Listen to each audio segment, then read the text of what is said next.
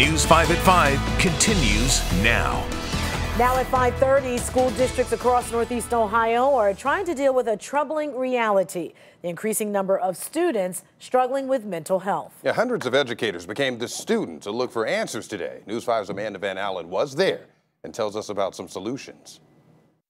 They piled into Beachwood High School on a mission. You never feel like you're prepared enough To tackle the touchy subject of student suicide and the Chagrin Valley conference, where multiple students have taken their own lives. We wanted to be able to do more, and we wanted to make sure that after that happened, that we were better prepared. Ryan Patty is the assistant principal at Beachwood High, where just last year, one of their scholars ended their life. He teamed up with other educators to bring in more than 200 folks from across the conference and 20 different districts to talk mental health. Each attending district to be able to then go back into their own district and run this within their own student body and their own staff. You're teaching them how to learn and how to manage their emotions and feelings. For the entire day, educators spoke to experts in relationship building, identifying stressors, modern day education, and much more. I would say at least 75 to 80% of behavior issues are social emotional issues. Markel Perkins is one of the attendees,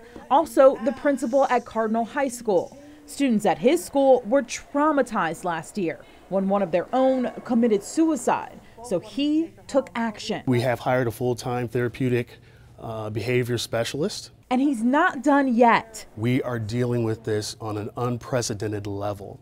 It's not just the behavior, it's the underlying things that are going on in our scholars' lives that we don't always necessarily know about. Perkins and many of the educators volunteered for the regional crisis team. So if something like this ever happens again, all of the districts in the conference will be ready to share resources.